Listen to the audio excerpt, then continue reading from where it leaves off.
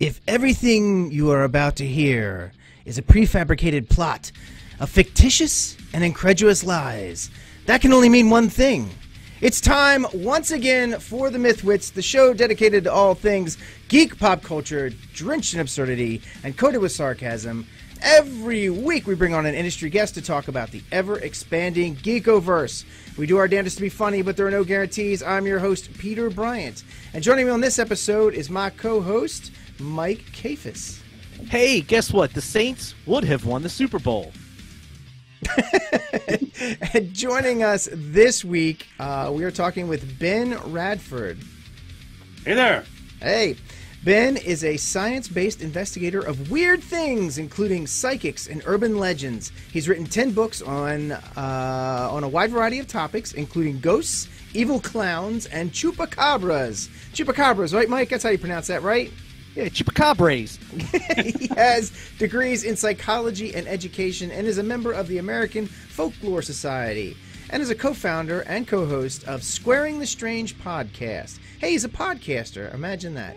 And he won a Parsec Award, something we've never done, for his show Monster Talk in 2012. Oh, good for him. Yeah. So this is our year, Pete. This is our year. This is our year, right? You can do it, man. I got faith in you. Right. It's a year. Yes. So, hey, wait a minute. Because, see, that's what Ben sent us as far as what you know, his very modest bio. However, I was combing through his website today. I was young. I needed the money. I just feel like I would be remiss if I didn't say that he's appeared on such little other broadcast shows as Good Morning America. He's been on the Discovery, the History, the National Geographic, CNN, and as I love to have what was written, many other three-letter networks that we haven't even heard of, that haven't even heard of our show, rather.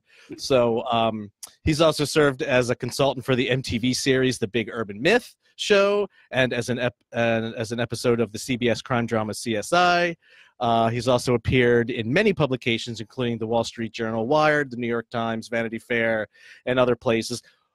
Freaking Roger Waters has quoted Ben. Okay? That is who we have on our show. I don't know how, Pete, first of all, I don't know how you did it, but congratulations in tricking this guy to come on our show. Congratulations. Yeah, well, hey, he's not tricked by ghosts, and he's not tricked by chupacabras, but this guy. But MythWits. Oh, it's a whole other. Freak out. We're the ultimate cryptoids. Hey, Mike, remember that one? The old fake out. Yes, that's right. Anyway. All right, Ben. Enough of us jabbering. Let's get some intelligent words in here.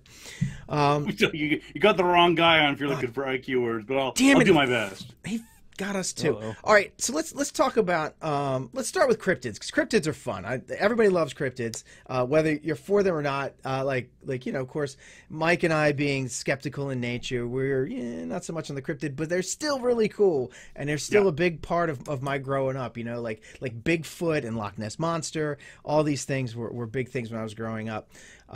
So what, for anyone who doesn't know, for our fans that might not know, what is a cryptid? What is that thing? That thing. What is this scripted thing you speak of, sir? Well, cryptids are basically sort of thought of as the cryptozoological mysteries. That is, the marquee monsters such as Bigfoot, Chupacabra, Loch Ness Monster, Jersey Devil. Basically, any animal that is either thought or said to exist by someone. And you know, again, there's probably 4 or 5 marquee ones. Everyone's heard of Nessie. Everybody's heard of Bigfoot. Chupacabra's down the list, but there are dozens and dozens, if not hundreds, of lesser-known ones. There's Tahoe Tessie in Lake Tahoe. There's the Goat Man. There's the Lizard Man of Skateboard Swamp. There's all sorts of sort of, you know, what would be considered D-list celebrity cryptids out there, and I love these things, right? The thing that I investigate a whole bunch of things, from ghosts to chupacabras, urban legends, you know, crop circles. But one thing about cryptids that especially interests me is that ostensibly these are real, right? That these are, we should be able to capture one and poke at it and feed it apples or bugger it, whatever it is we're doing, we presumably be able to do these things. And so, unlike ghosts, which you grab them and they're gone, unlike UFOs, which you see them and they're gone, in theory, the Loch Ness Monster and chupacabras and Bigfoot and all these other things are actually out there living and breathing. We just haven't found them. So that's what intrigues me. Yeah. So one of the things that I've noticed when it comes to cryptids is that there's always the chance that you can't see it, like for whatever reason, like they're elusive. We haven't seen it yet. And, this will hearken to some people's a chance at believing it, because there are creatures that did exist that people had talked about, but no one had really seen, and then modern science found, oh my God, there's still one of these alive, or oh, this must be the thing they were talking about. And they really do find some of these things sometimes.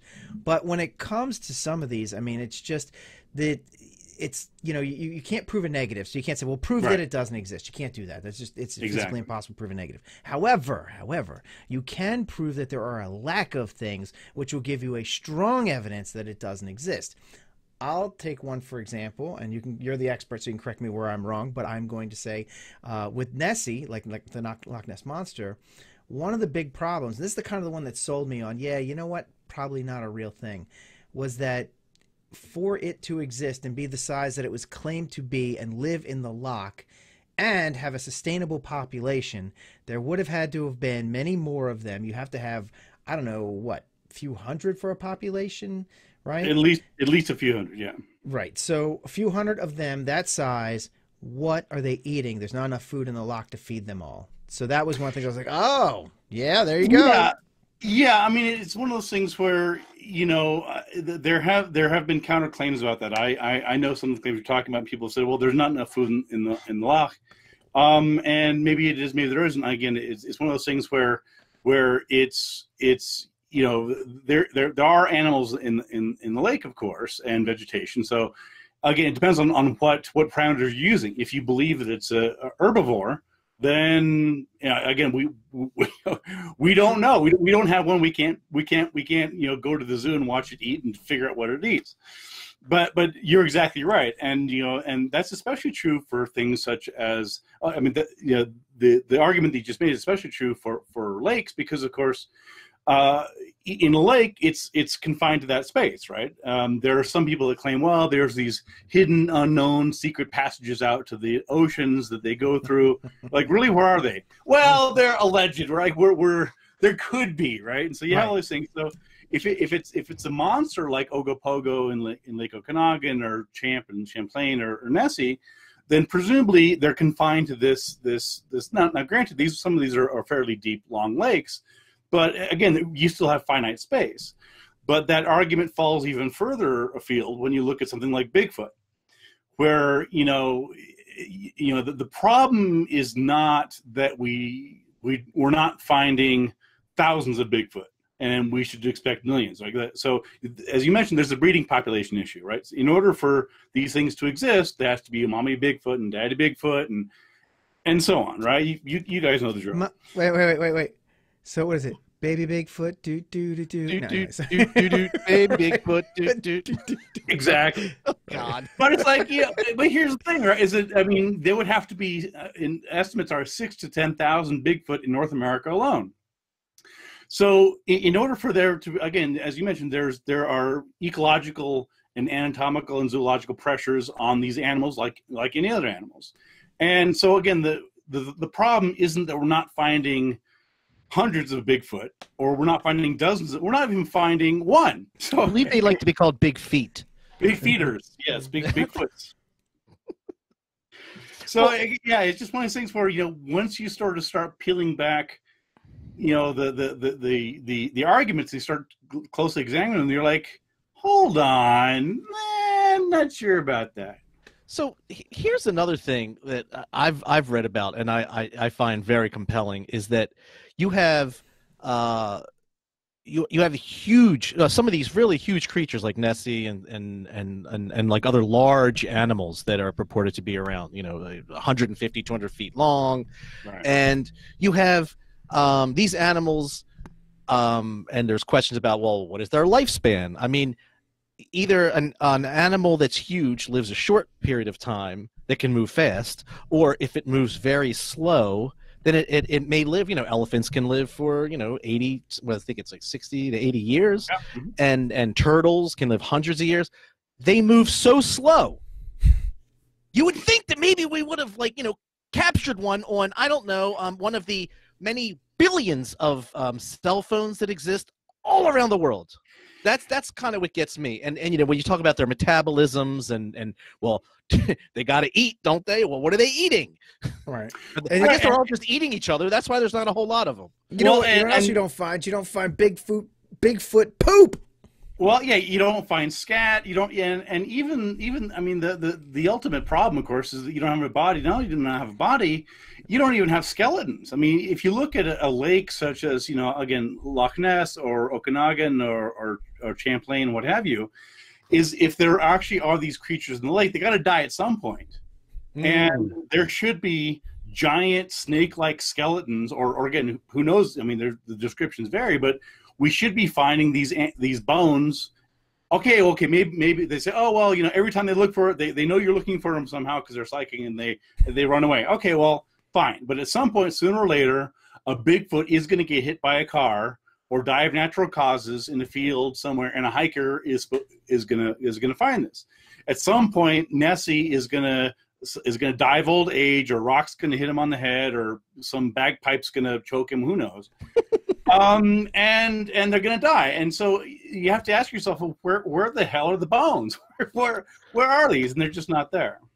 We should take all of our 6-pack plastics and just throw them into Lake Ness, and Loch Ness, and then eventually, well, maybe we'll make really big rings and we'll choke one, we'll catch one.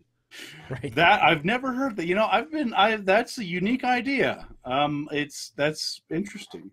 Or if you ask the people in San Francisco, they would say throw all your straws in there, and they will die on their own. Yeah, that's a very very Republican thing. Well, yeah, I like that. And they correct me if I'm wrong, but at some point, fish type animals will, when they die, they will float before they'll drop again, right? In a lot of cases, yeah, because the gas will decompose and it brings its body. It's the same thing. Why human bodies will float to the surface. Sure, and as I well know, we have these shorelines all along, and not once has any of them washed. We got whales in oceans that wash ashore, dead whales. Unfortunately, that's a little disturbing when you have all these dead whales that wash ashore, but it happens, and yet it does not happen. And it gets better because sometimes they explode. Yeah. Mm-hmm. Whoa! You don't want to be around when a whale explodes, man. That's no, not even a sperm whale. And you certainly don't want to be around when they blow one up with dynamite. Oh, you've all seen that video, right? Whale chunks landing everywhere. Awesome. Yeah. So, all right. So, what? So we know, so any kind of cryptid is, cryptids are basically by definition they're animals that we don't have actual hard proof for, right? Otherwise, it's an animal. They are. There is one aspect. Some people consider out of place animals to be cryptids. So, for example, black dogs. A guy named Mark Norman, who does the folklore podcast, he did a book on black dog folklore, or ABC's Alien Black Cats. So in these cases, they are panthers or black dogs, wherever else. So it's not that the animal itself is unknown to science. It's not a unicorn and it's not a dragon. It's just in a place where you would not expect it to be. So by some criterion, those would be cryptids. Right. And I hear in New York they have ROUSs, right? Rodents of unusual size. In New York, that's where you heard. Yes, that's what I heard. Is that where you heard, Mike? Where did you hear? Wait, no. Actually, the rodents of unusual size are here in Baltimore. Oh yeah, that's true. Well, we also have Chessie. You guys saw that documentary Chud, right? Where was that? Mm-hmm. Where was that? Was that New York or where was that? I think that was New York. It's an old horror movie, Mike. Oh, okay. Yeah, I didn't. That and the alligators in the sewers. Old horror movie. All right, so Mike has Mike, you have a favorite. You picked a favorite of yours of cryptids. What's your favorite? Okay, so Mine is the New Jersey, the Jersey Devil. Yeah. And I'm Pete, I can't do that. I'm on the wrong computer. So I don't know if so I'm just going to describe this thing, okay? And because I have it pulled up here on Wikipedia. There's a really great picture of it. It looks like sort of a back horse leg in the back end, and then imagine that it goes into like a dragon. It's got wings, and then like a horse's head. But I don't know, Ben, how would you describe that it's I don't know if it's not even a horse snout. It's almost horse snout like, but it's something else. Yeah, so the Jersey Devil is it's one of my favorites actually. See? I have good taste. You do have good taste. In fact, anything that flies, come on. Right. No, it is creepy as hell, and it's definitely worth checking out. So the Jersey Devil actually begins on a dark and stormy night, if you will. And the story goes that that years ago in the Pine Barrens of New Jersey, there was a woman that was said to consort with the devil. And on a dark and stormy night, she gave birth to this child, or was it? So lightning flashing, all sorts of rain, and the midwife. So she's giving birth. She's rumored to be a witch to begin with. This creature comes out, this deformed baby that all of a sudden has hooves, and it lets out this ear-piercing shriek, and sprouts wings, and flies out into the night, into the Pine Barrens of New Jersey, never to be seen again until it was. So this is the story of the Jersey Devil, and it's a great story.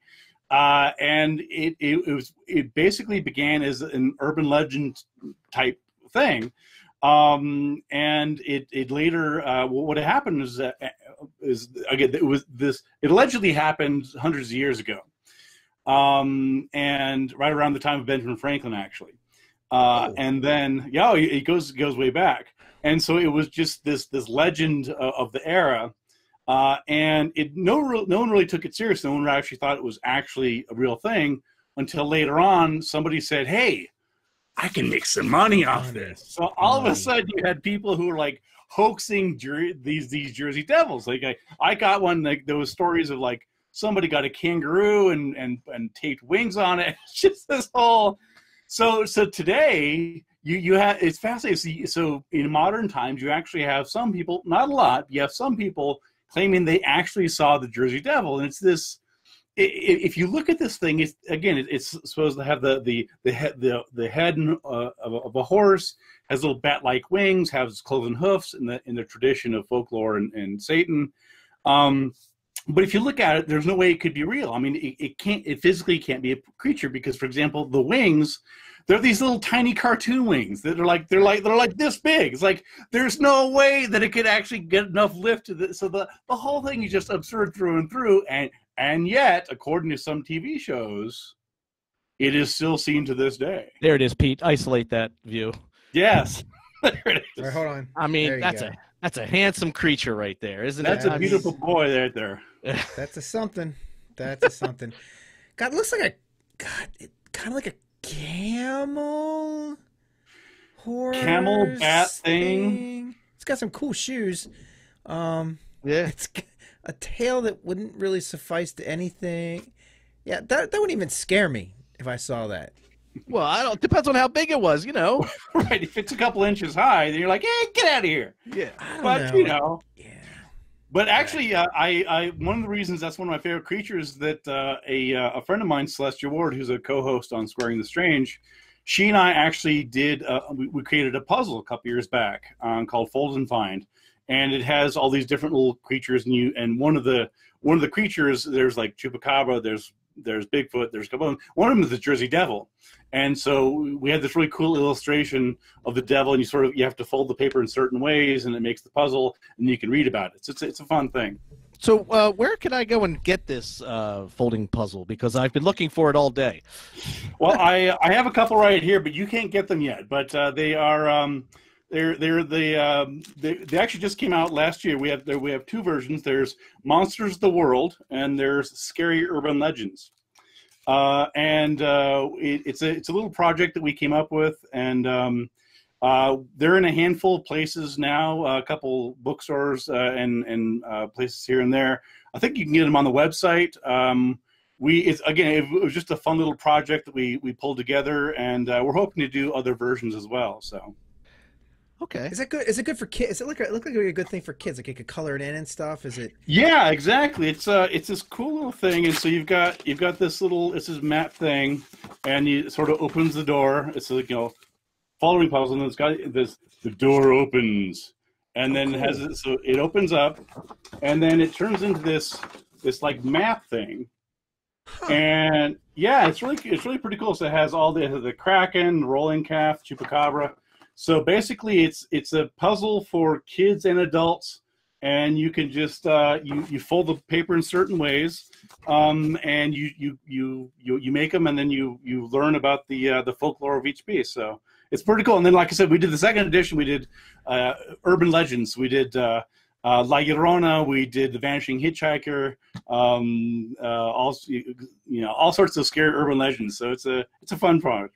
So we might be able to find that at Squaring the Strange website. You could, okay, yes. Okay, I'll have to look for it there. Hey, Pete, I think I just discovered what your favorite cryptid would be.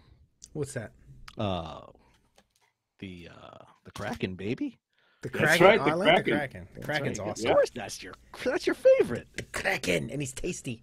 He is very tasty. Release the Kraken! Yes, yeah. And I got to say, speaking of folklore and movies and pop culture, I'm not a huge fan of the Pirates of the Caribbean films because the whole Jack Sparrow thing gets old. But one cool thing they did that I love is in those films they really make use of cryptozoological folklore. So they got mermaids. They're actually the original mermaids. Like you have these Disney mermaids that are sort of cute. The original mermaids they'll rip your head off and shit down your throat. They are nasty, evil. Same with the fairies. They were associated with sirens, weren't they? Yeah. Yes. Okay, you have sirens and you have mermaids, and so the original mermaids in some versions of the folktales, they were drowned sailors. They're going out of their way to be mean and nasty, and that's one reason I really was intrigued when I saw the I think it was on Stranger Tides or something. And so you have this beautiful, alluring,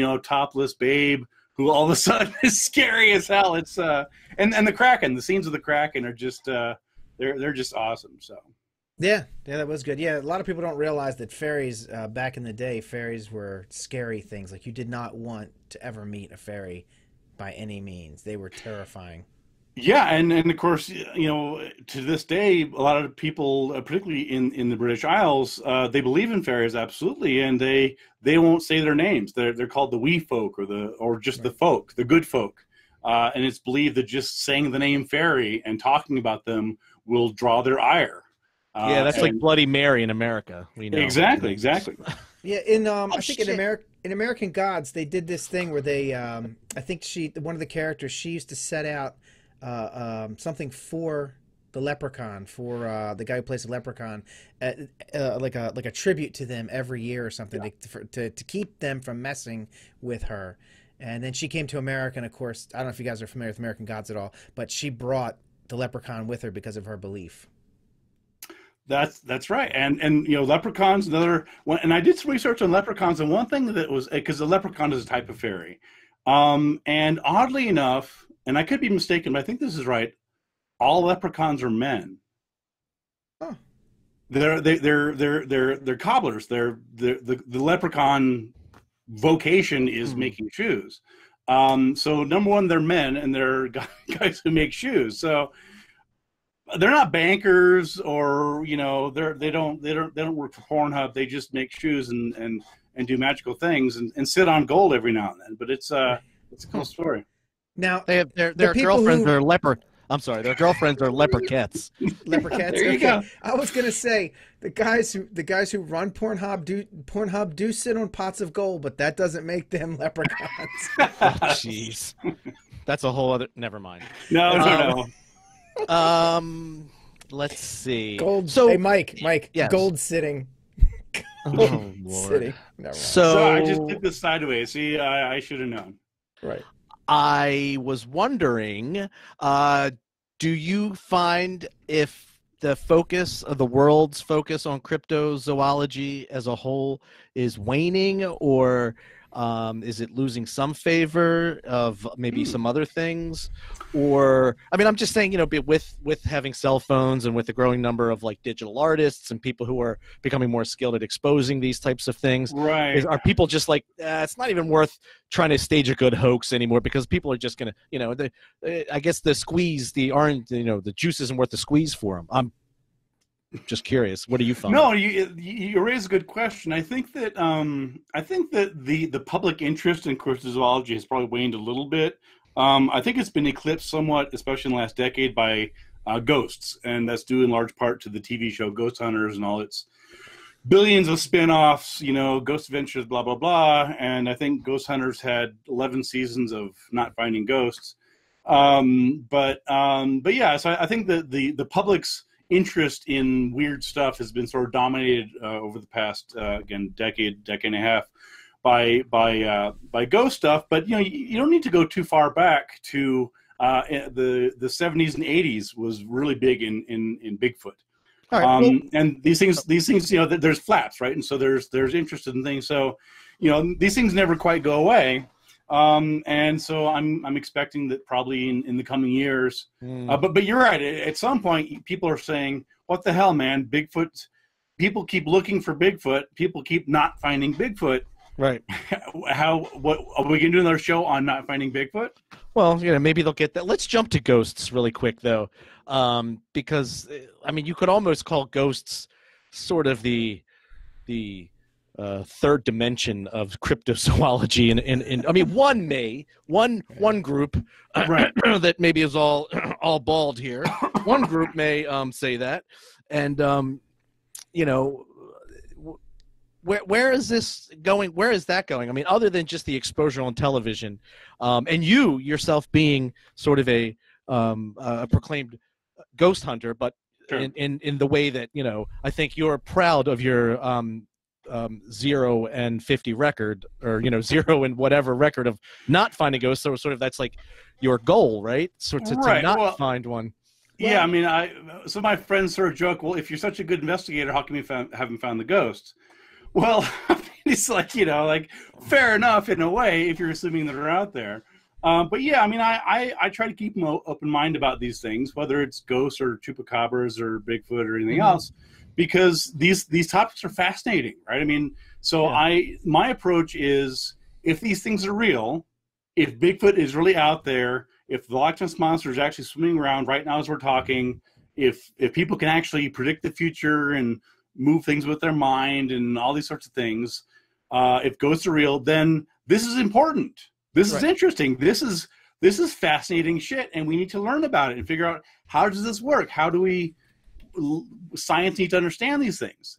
The problem is there's just not good evidence for them. And so then the question is, okay, well, why isn't there good evidence? So either these things don't exist, and what people are doing is they're mistaking ordinary things for them. So they're looking at hoaxed photographs, like you mentioned earlier, and thinking, this is a hoax. Or if they're missing, they think that any weird cold spot in a house is a ghost, or any blob in a lake, whatever.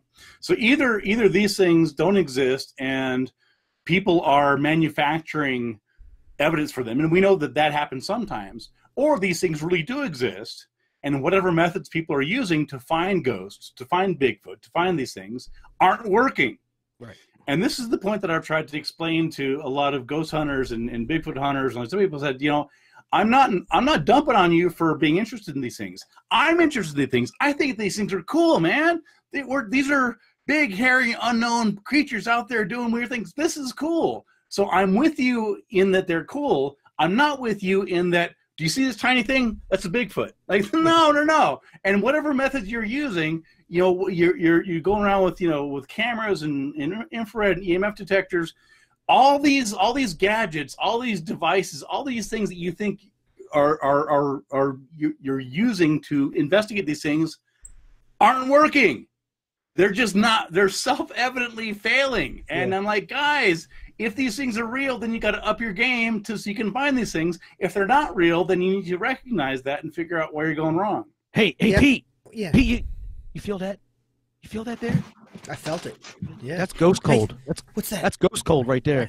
right there. That's Right. ghost cold. You know what's wild to me is that, you know, people will use that. They'll say, "Oh, I picked it up on an EM meter or infrared or whatever," right? But there's nothing that states that that's what that indicates. They just make the assumption that, oh, I saw a change in this fancy electronic device that I don't understand at all, right? And that indicates a ghost, like electromagnetic meter. You know, there are so many things that put off EMI. I'm an engineer, and we build prototypes and stuff, and we have EMI creep into all kinds of stuff.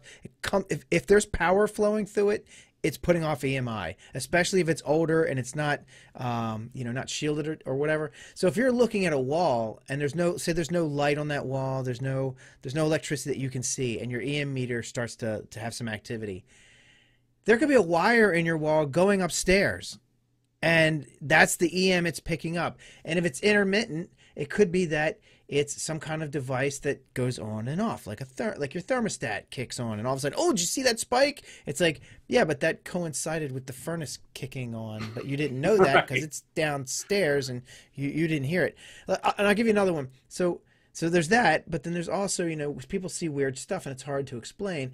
And my family, Mike, I don't know if you know this about my cousin Mark. He lives in an old house built in the 1880s, right? Mm-hmm. And he swears there's a ghost in the house, and he gives me all these things that he's seen, and I don't fight him on it because, you know, I love my cousin. I don't want to get into it, you know. I don't want to be that prick. Let sleeping dogs lie, man. Right. I just nod and smile, right? And he knows I don't believe in it. We just don't fight about it. I just let it go. But like, for example, the other day he says, "Yeah, I was in the living room and the light just came on." Now I believe him that the light just came on. Mm-hmm. I also believe that wiring is 100 years old. And that somebody walking down the hall could get the wiring to go on and off, or get a loose switch, all kinds of reasons, you know. Well, you know, a big part of it is what is people interpreting ambiguous stimuli and ambiguous things in the context of a haunting, right? And so it's interesting because if you look at what ghosts are on TV and in movies, they're these full-bodied apparitions that are jumping out at you from the dark and all these sorts of things like that. But in real life, if you interview people who actually claim to have experienced ghosts, it's little tiny things. It's missing keys. It's hearing a voice that, you know, called to you and there's nobody there. It's feeling a presence in a room. It's, you know, a light as you're going to sleep. It's these very mundane, ordinary things that for a lot of us, we wouldn't necessarily attribute that to being a ghost. But if you believe in ghosts and you believe that your house is haunted, then you approach any given information or effect or whatever else as, well, clearly there's something weird going on here because there's a ghost. And what is that? That must be a ghost. And so you're exactly right. Yeah. I'll tell you real quick, Mike. I got one more, real quick. So I was staying over his house one time. It's the same place. So I'm staying over his house. He's talking about all this stuff. I'm like, okay, whatever. And I did get a little creeped out by this, but because I have a skeptical brain and I was able to work the process, I figured out exactly what it was. I didn't just jump to any conclusions. I was laying in bed, and I'm in a different bed, different house, everything, right? I'm laying there and I'm sleeping. And I woke up and I heard, it sounded like somebody whispering. It really sounded like somebody whispering, right? And I'm like, yeah, something like that. I couldn't tell what they were saying, but it was something. And I could hear it, and it was clearly somebody talking. And I'm laying there, and I'm listening, and I was just like, God, that is fucking freaky. What is that? I'm like, now, I'm not going to jump to it being a ghost talking to me because I have never seen any reason to believe in any of that stuff. But they do say the house is haunted. Let me run the paces. So I sat up, and it went away. And I'm like, that's weird. So I laid back down and I could hear it. And I'm like, and I kind of lift my head up and it would kind of go away. And I'm like, okay, that's creepy. That's even creepier, right? Right. It's only getting worse, man. Right, you can control the ghosts. Right. So then I'm like, all right, what is making noise? And there was a fan on, right? And when I sat up, all I could hear was a fan. But when I laid down, I could hear it's just the way that it was the way the sound was bouncing around the room or whatever. Because I got up and I went and I turned the fan off and I lay back down and guess what? Silenced that ghost, boy. Silenced him right out. Hey, that ghost needed that fan. Right. And to communicate to me. Clearly, you've not understood how this ghost works. Like, right. No, but and you just demonstrated a beautiful point about investigation. Is that I've solved a bunch of mysteries in my nearly two decades doing this stuff, and it's not because I'm the smartest guy in the room. It's just because I'm stupid enough to spend more and more time on trying to solve these things, and so often you see these. It's unexplained. It's mysterious. That's because you haven't actually tried to investigate. It's because you're like, oh, that's weird. Let me go look.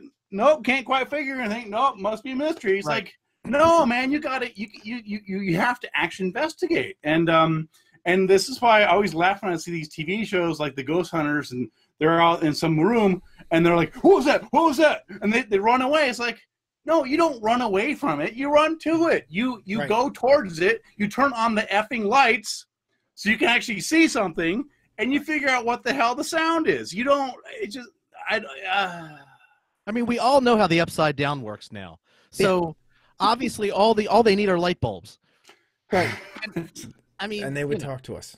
Right. Like, I don't understand why people are afraid of ghosts. Nobody's ever been hurt by a ghost. Like, why would you even be afraid? If I saw a ghost, I think I would be. I mean, I'd be a little scared in that. Wow, what the hell is this, right? But I don't think I'd run off. I think I'd be like, wait a minute, I want to see more of this. I want to talk to this ghost. I got questions, you know?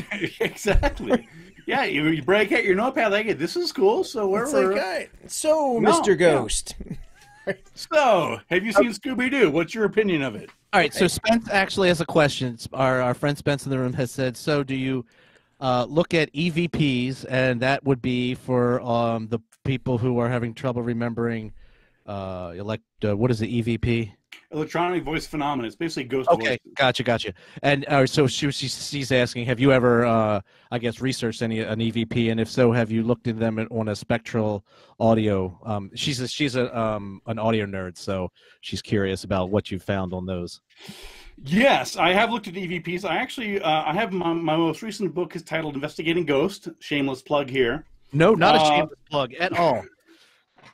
And yes, I have an entire chapter on EVPs. It's now recently available in audiobook. It's my first audiobook. I narrated it in case you want to hear my voice drone on and on for hours. But yes, it's been a whole. I still may pick it up. Despite that, despite not because of. Thank you, sir. You're welcome. But no, I mean, part of the. I'd written another book called Scientific Paranormal Investigation in 2010, and it was basically investigating crop circles, psychics, Bigfoot, just a whole bunch of things. And then I realized that ghosts and ghost investigation is such a deep field. There's lots of angles into investigating ghosts that are really unique to ghosts. They're not really, I mean, some of the same investigative principles go across the board. Whatever you're investigating, you have to establish the claims, look for the evidence, that sort of thing. But for ghosts specifically, there's these deep dives. There's EVP. There's the psychology of the ghost experience. There's all sorts of stuff. So I have looked pretty extensively into EVPs, including what are known as ghost boxes, or for example, Frank's box. And these are these devices. Kenny Biddle has done lots of stuff on analyzing some of these devices, and they're basically broken radios. And the idea is that they will sort of scan through radio signals and get little snippets, just really quick snippets of music, talk, commercials, what have you. And in this white noise, in this otherwise static, some people claim they can get messages out of it. So there's lots of, I mean, we could spend 2 hours just on EVP specifically, but wasn't there a movie about using radios to speak to the dead? Yeah, white noise, yeah. Okay. And also, I mean, there's actually an interesting whole tradition of that. For example, you look at Poltergeist, right? And, the little girl, they're here, right? So that is a really interesting symbol of, there's a couple interesting things about that. First of all, children are supposed to be especially susceptible and open to ghosts. The idea is they're naive before the mean, evil, skeptical world told them not to believe in ghosts. there's this whole idea that children and animals are more sensitive to ghosts in the first place. So that's why it's the actress is a young girl, Heather O'Rourke. But then there's also this notion of her, literally getting the messages through static, through white noise. So that whole scene in Poltergeist is interesting and sort of symbolic on many levels of ghost investigation. Very cool. Yeah. Right, And I think one of the things that ties into is that phenomenon called pareidolia, right? That's audio pareidolia. Right. And so basically, people, our brains are hardwired to make sense of the world. And this is why we see faces in clouds. We see Homer Simpson in coffee stains. We see abstract art. We see things, and it's not just visual, it's also auditory. And so our brains are continually trying to understand the world around us and our environment all the time. And usually the brain works pretty well. In some cases, if it's ambiguous enough, then they're interpreting whatever you want. And so there's all sorts, again, I spend a whole chapter on that, but one of the problems with EVPs is that you would, in order to really intelligibly understand what the ghost is saying, you'd need to know what language you're speaking, right? So if you speak English, as I do, and as we do, then, in theory, we could be talking to a ghost, not even know if they're speaking Esperanto or some other language we don't know. And so there's lots of logical assumptions that are built into EVP that really need to be questioned. I just realized that you're kind of screwed if you're a ghost and only know smoke signals as an Indian. Right. Or sign language, right? Sign language. Hey, yeah, ghost doing sign language. I don't have any hands. Well, how do we do this? Well, I'm screwed. The orb is trying to make contact, except it was a deaf person in life. Oh my God, that would make a great comedy bit. I like that. Yeah, I'll have to ask my deaf friends. I'm a sign language interpreter by trade, actually. So okay, cool. And then I'll ask them. What do you think of? Well, they would. I think they would just change their narrative to say, "What do you mean ghosts would have hands? Why wouldn't ghosts have hands?" Right. And a lot of deaf people, believe it or not, this is a little known fact as an aside, and then we'll move on. Is that deaf people, when they dream. A lot of them don't dream in sign language. They dream in like telepathy. Interesting. Yeah, I've talked to several people like that. So not all, but there's a lot of them who do that. Sure. That is super interesting. Yeah. A lot of deaf. People who are people you would think, oh well, why wouldn't they sign? That's their natural language. Don't know. Right. But go with it. Right. All right. So we're running short on time, and I have a couple of questions, and I want to get to I want to get to your game, and we've got to hit this clothespin collection. So I have a couple of general questions, and we'll get through these real quick. I'll try to make them concise. Yeah, I won't ramble on like I did with the EVP answer. Excellent. Oh, you know what though? Spence deserved that, and we're not supposed to tell you what she does for a living, so don't ask. Do you find that there are any among different cultures? Because you've worked all around the world, if I'm correct. So, working with various cultures, do you accept that there are certain cultures are greater or better with their abilities to accept evidence and rational explanations to some previously held belief, or is it pretty much regardless? It wouldn't so much be the culture; it would be more just a person's understanding of the physical world, or is there a cultural component to it? Yeah, that's actually a really interesting question. There's a couple answers to that. One is that it's not as if you can break this down into so-called Western empiricism, that sort of thing, and Eastern things like that, and it's a little misleading because at the end of the day, science is science. Science operates the same way wherever you are. If you're doing good science, you do a science experiment. If it's valid in Brazil, it's valid in Russia, it's valid in Iceland. So science in that respect is universal. If you're talking about different approaches to the world, that's where you get much more interesting in terms of cross-cultural beliefs. So, for example, in sub-Saharan Africa, belief in witchcraft is very strong. It's very strong in many places around the world, but particularly in sub-Saharan Africa. And so what you find is that people, because of the way that the culture is made up, you get these witchcraft accusations, and you get this sort of cultural suspicion of people who are successful. and they, in many cases, they're jealous, and they believe, for example, that if one person is a really good, successful businessman, or he's done, he does well for himself, there must be something going on. Maybe he had a witch doctor cast something against his enemies, or there's very much a strong belief in the role of luck and superstition, magical thinking. So that varies from culture to culture, but in terms of empiricism, that's universal. I like it. Okay. I don't know if that answered your question, but that's what I got. It does. It does. Okay. And I'm going to piggyback on that with this next question. So I think it's safe to say, Pete and Ben, we all agree that it's impossible. It's an impossible task to rationally talk someone out of a viewpoint or belief that they themselves did not arrive at in a rational manner. I mean, it's not, it's very difficult. Impossible. It's very difficult. So, with that said, though, what would you say is your best approach, or what would you suggest for anyone who is trying to even just plant the smallest, most remote seed of rational thought that just may begin to crack their incredulous veil? What type of method do you think you would try and use? Sure. There's a couple answers. One of them is that be respectful. Respect the people, respect the eyewitnesses, respect people who may not believe what you believe. And as an investigator, I do this all the time. I interview people who are sure that miracles exist and they experienced a miracle. I interview people all the time who believe in psychic powers, who believe in this and believe in that.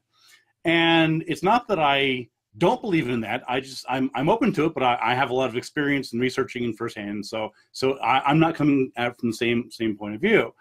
But it's important to go to where they are. So, for example, if I go to a ghost investigation, or someone comes to me and says that they're wanting my help, for example, a couple of times a year, I'll get someone emailing me because they want help because they believe they've been cursed, and it's either the evil eye or a psychic or something, and they're coming to me because they sincerely are afraid they have a literal curse on them, and they want my help with it.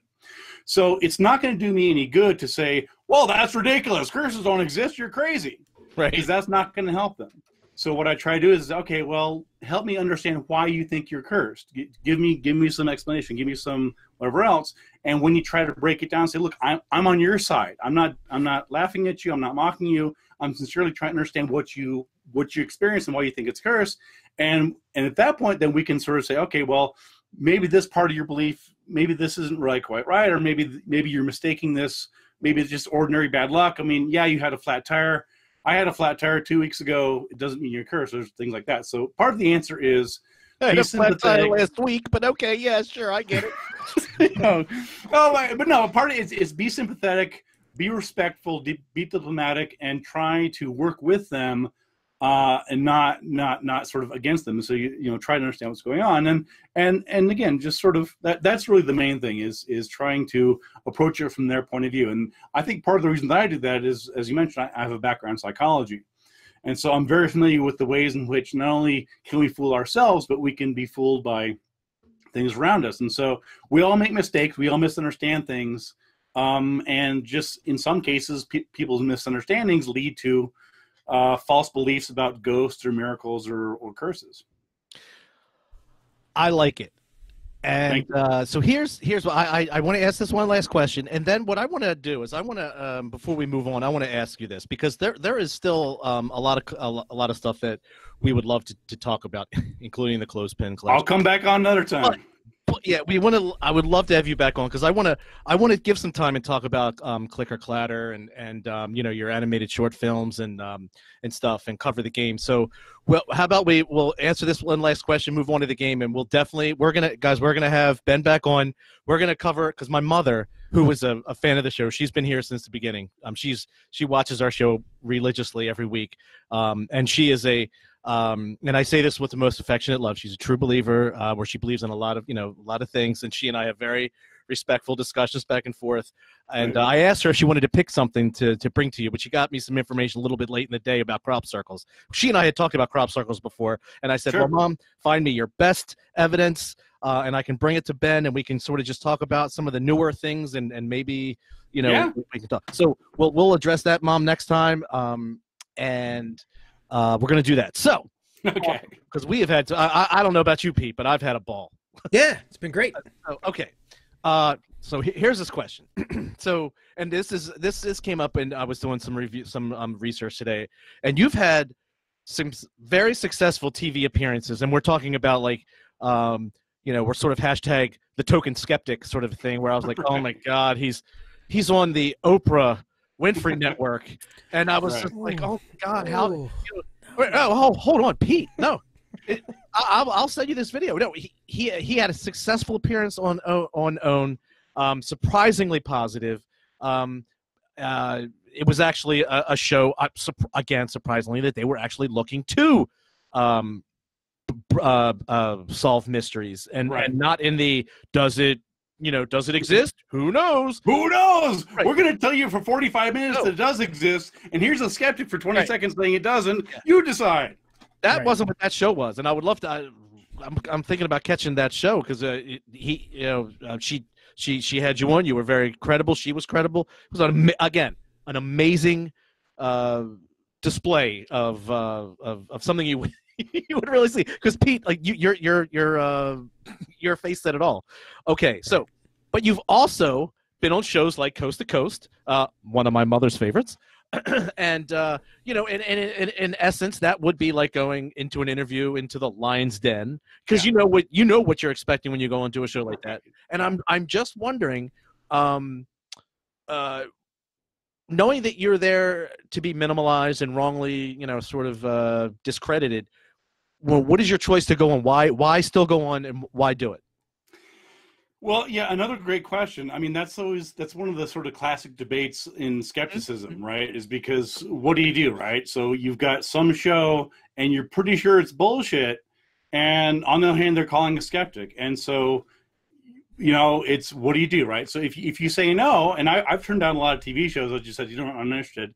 If they say no, that's fine, but oftentimes they won't have any skeptic on at all. Mm-hmm. So you say, okay, well, so is it better to have a skeptic who's on for 2 minutes at the end, or is it better to just have them go without a skeptic? And usually the answer is, well, go there and do your best to do that. And so one of the things I've done is, as I've done more and more TV, is I've been careful in how I answer questions, so I make it hard to edit out my answers. Sure. And so I know, like, if I'm gonna answer a question, I will say it in a way on camera that I know will be hard for the editor to cut it up and make it sound like I'm saying the opposite. But it really depends. I mean, so in some cases, I've been pleasantly surprised by some of the TV shows. There was a series called "Is It Real?" on, I think it was the Discovery Channel, and I was on like 4 or 5 episodes, and that was a really good show. It was very skeptical, very credible. It was National Geographic, was what it was. It was "Is It Real?" I think it ran for like 2 seasons, and that is a really good example of intelligent skepticism that's really out there. And other times, like you said, I go on there, I know I'm going to be challenged, and and that's fine. I mean, I enjoy debate. I enjoy discussions as long as everybody's respectful. I will sit down with anybody. In fact, a couple years back at Dragon Con, probably maybe 10, 12 years ago, I was supposed to be on a debate panel with the ghost hunters. Mm-hmm. And a friend of mine, Derek Colanuno, who was head of the skeptic track at Dragon Con, he had arranged it. And he's like, will you sit down and have a debate with the ghost hunters? I'm like, absolutely, man. Let's sit down. Well, I know my stuff. They know their stuff. We can hash it out. And it was all working out. Then all of a sudden, scheduling problems and right, yeah, right, whatever, dude. Pete, I think I remember that. I think I do too. I think we were looking forward to it. It didn't happen or something. Mm-hmm. Is that right? It didn't happen at all, right? Well, it didn't happen at all. And Derek was going to pull it together. And I don't know the whole story, but I do know that at one point I was going to debate the ghost hunters, and I was ready to go. And all of a sudden, scheduling conflicts, or someone stubbed his toe. I don't know. Yep. They ghosted you. I see what you did there. Right. Yeah. I would have to agree with you personally, and I would say that based on what you were saying, be someone rather than no one, rather than no representation there at all, and sort of speaking to what your previous answer to the previous question was still to be respectful.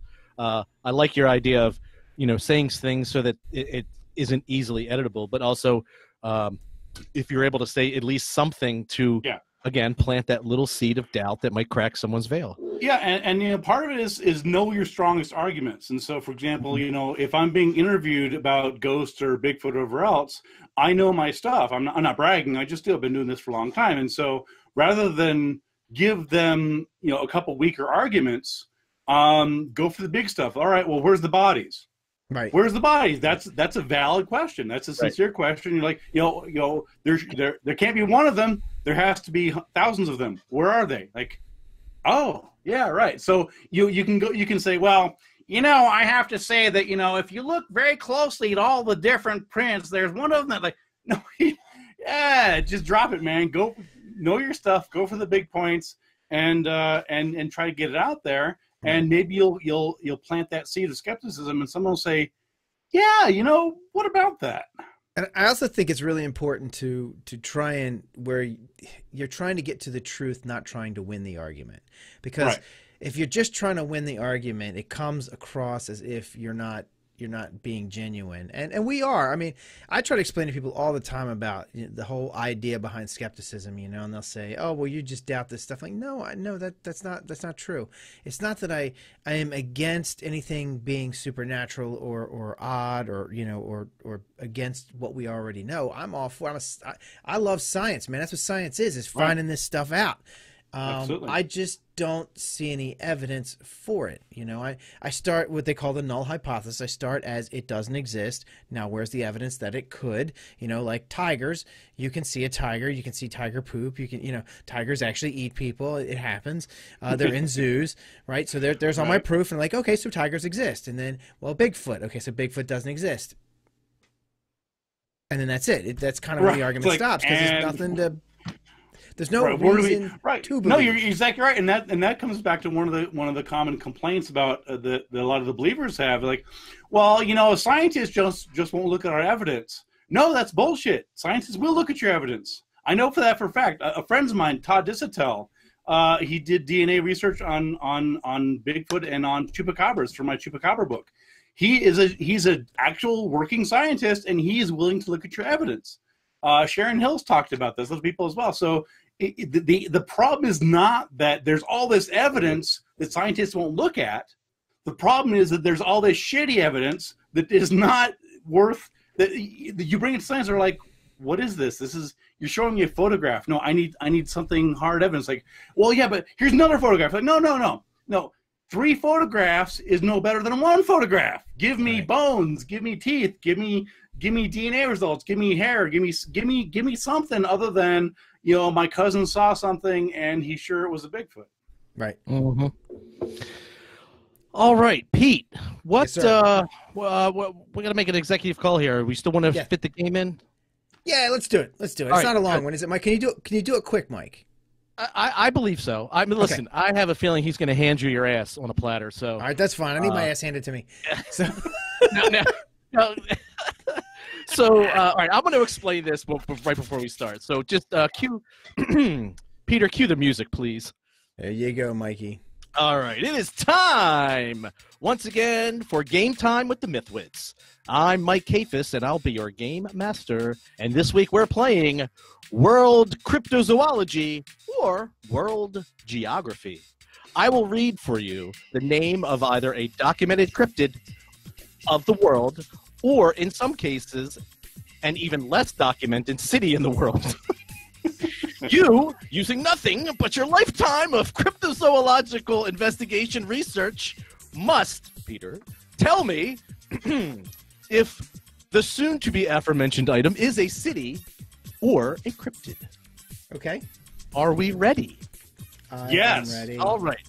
So, you know, my girlfriend, Jenny, who had to go to bed early tonight, she wasn't feeling well, but she helped me come up with this game. We were just running through, you know, a couple of things online. It was, oh, that sounds good. That sounds good. This is better than Jeopardy, man. I love this. Let's do this. And then as I'm doing more research, and I'm like, oh God, he's gonna know that one. He's gonna know that. I had to go back and try and dig real deep, just on the off chance that maybe I give Pete a fighting chance. But that said, and Pete, I don't have the score up. You're gonna be able to keep the score. All right, awesome. Here we go. We're gonna just jump right in. Ben, you are going to go first. Okay. And Ben, your cryptozoology or world geography is Mamlambo. Mamlambo. Mamlambo. I'm gonna read, let me read the description. Okay. Described as a large snake-like creature, in 1997, African newspapers reported sightings of a giant reptile monster near a river in South Africa. Mamlambo. Mamlambo. I mean, it might be called, in Baltimore, we would say Mamlambo. But, well, Mamlambo does sound... It does sound like a South African word. I'll grant you that. Could also be a South African town. It could be a town, right? I'm going to go with town. All right. By saying Mamlambo was a town, you would be incorrect, sir. Oh, damn! Giving Peter I'm going to hold my hand in shame. Chance. All right. Okay. Now, now see, the ones that I know that you would know, not that this one definitely is, okay, first of all, Ben. So, watch your face, because Pete is he's a shrewd player. He will watch. He is. I can tell. I see that on his mug there. Yeah. All right. So, Pete, your cryptozoology or geography is Opopogo.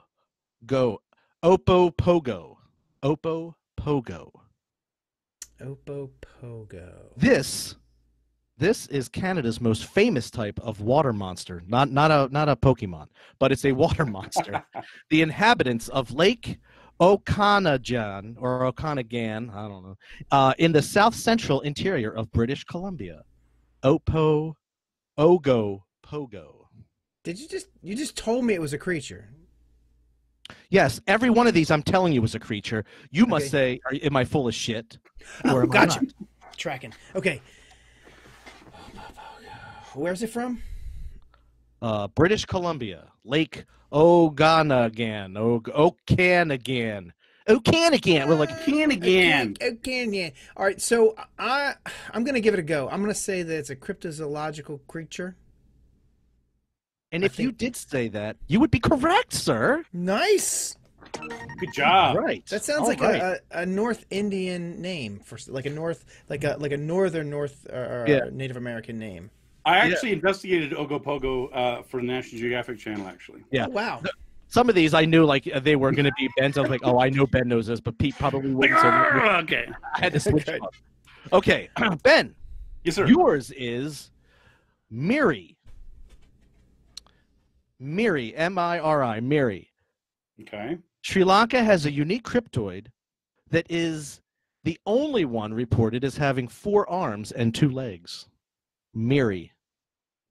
Is that actually a city, or is that a cryptological, Miri, I've not heard of this one. Sri Lanka.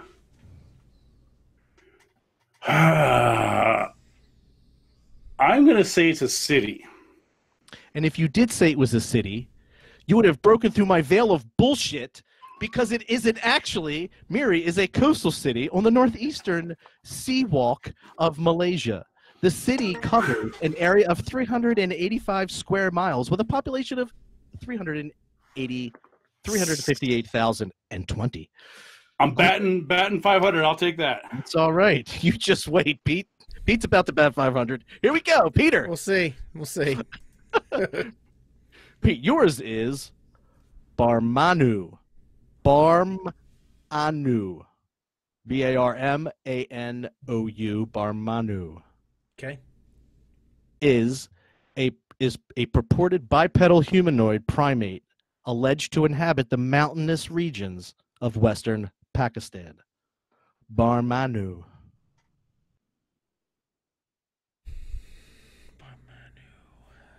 Let's see. I used to date a girl like that. Barmanu. Barmaid or she was from Pakistan or bipedal? Do you date bipedal girls now? What are you pretty doing? sure she was bipedal. You keep using that word. I did not think it means what you think it means. All right. All right. Hey-o! She was tripedal, I think. Well, no. Anyway, so Mike, I'm gonna say that is a that's a town. That's a town. Yeah. What do you say? What do you say, Ben? It sounds vaguely familiar. I think it's probably a cryptid, but It is. It could go either way. It is a cryptid. Don't all doubt right. yourself, Ben. Come on, man. You are the foremost person. You're not like Lauren Coleman, are you? I'm not like Lauren. I mean, some of these I got from him, just so you know. Yes. That's how low I scraped the bottom of the barrel. All right. So duly noted. Ben, here is your next one. We're on number 5. We have 2 more each for you after this. Okay. 1, 2. Yeah, 2 more each. So here we Fantastic. go. Ben, this is Minhoko. Minhoko. Or cow. I'm not sure if it's Minhoko. You know that little MINHAC with the A with the little yeah, the tilde, yeah. AO. I think that's usually either Portuguese or Brazilian. But Now, anyway, this is a creature from Brazilian folklore that is claimed to be a large fish or to resemble a worm measuring 100 to 150 feet. Pete, you may know it as the Alaskan bullworm. Okay. The whole thing. thing. Thing. Favorite SpongeBob episode ever. That's why I had to drop that. So okay, so Ben, Minhoko.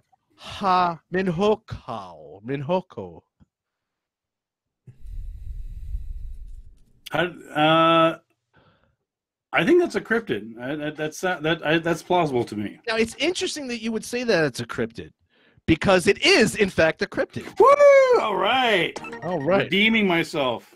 All right. And Pete, here's your next to last one. Pete, yours is Arzamas. Arzamas, a winged cryptid rumored to inhabit the Thai highlands. It has never been seen in flight, but claimed to be responsible for infecting pig stock. Pig stock. You know, I like to make soup with pig stock. Not infected pig stock, especially not infected pig stock. Pustular pig stock. From an Arzamas.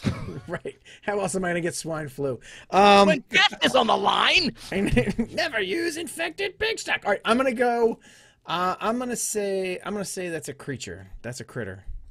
If you were to say that is a creature, unfortunately, you would be wrong, because it is actually a Russian city located on the Tyosha River, 250 miles east of Moscow, with a population of 106,362. The Russians again. They got you, Pete. They got you, man. Bam. Just like an election. Mike is all over this, man. Right. All right. Dude, I came home and I had to rewrite the whole game. All right, go ahead, Mike. Come on, let's finish this up. Hey, 2 more. Just one each. Okay, Ben, here's yours. Yes, sir. I'm going to see if I can pronounce this to make it sound credible either way. In one shot. Luanshaya. Luanshaya. Luanshya. Luanshaya or Luanshya. How about Luanshya? Let's go with that.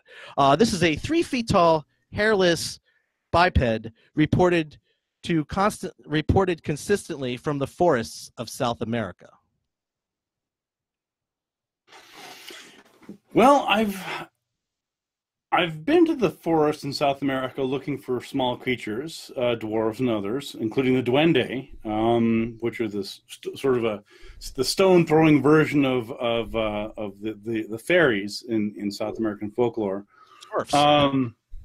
But I've not heard that. Now, of course, I don't know everything. I'm the first to say that.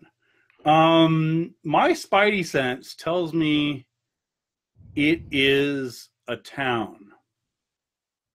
Well, if your spidey sense tells you it's a town, you listen to that goddamn spidey sense, buddy, because it's a town in Zambia. It's in the Copperbelt province near Ndola. It is has a population of 117,000 since the 2008 census. And it's very close to Umlaut. It's just a couple of kilometers down the road from Umlaut. Oh, well, there you have it. Pete, we have one last one to go. What is the score? Do you have a chance? No. Ben has 3. I have 1. But let's see if I can suck a little less. All right. You know what? It's all about sucking less. Okay, Pete, your last one is Almas.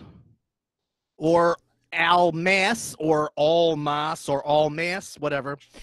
Either way, however the hell you want to pronounce it, that was my biggest problem in this.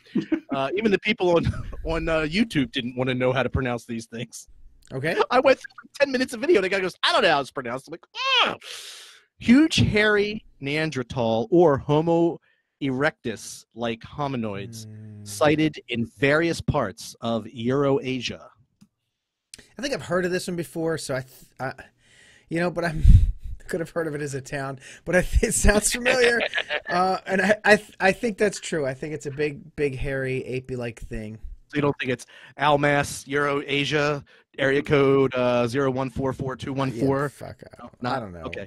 All right. No, you are correct. I'm not even going to screw with you here. All right, you are right, because you put your nickel down and you got to return. Very good. Fantastic. Very good, Pete. So listen, I don't think you did half bad, buddy. You know, no, you did great. You're a winner in my book. Right. I mean, hey, you went I went up against one of the world's foremost experts and still came in close. Right. But Mike, we have a winner, and Ben, that winner gets.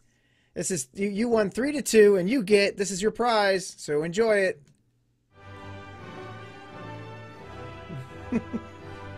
It's all we have to offer here. Your moment to shine. Yes, thank you, my. That's all we have to offer. Okay. Sorry. All right, ladies and gentlemen, it's better than a spot on Coast to Coast. I'll tell you that. Yeah.